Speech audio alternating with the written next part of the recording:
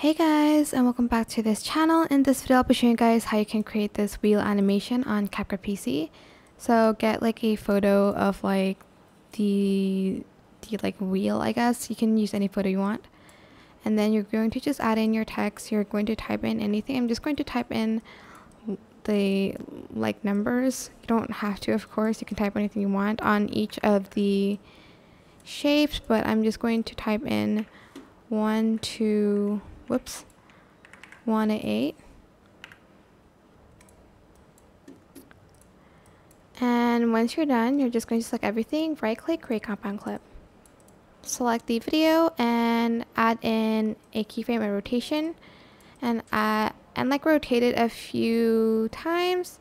Just close your eyes when you do this randomly.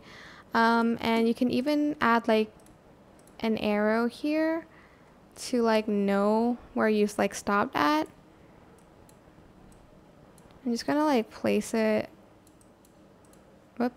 I'm also like going to place it like here, for instance.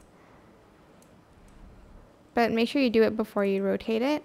So it's going to be random, and you can even like spin it. Not this one. You can even spin it around a little bit more here just to make it even more random. But yeah, that is it. I hope this tutorial was helpful for you guys. Don't forget to like, comment, share. Also subscribe to this channel if you haven't done that already. If you have any more questions, just leave it in the comment section down below. I will try my best to answer them all for you guys.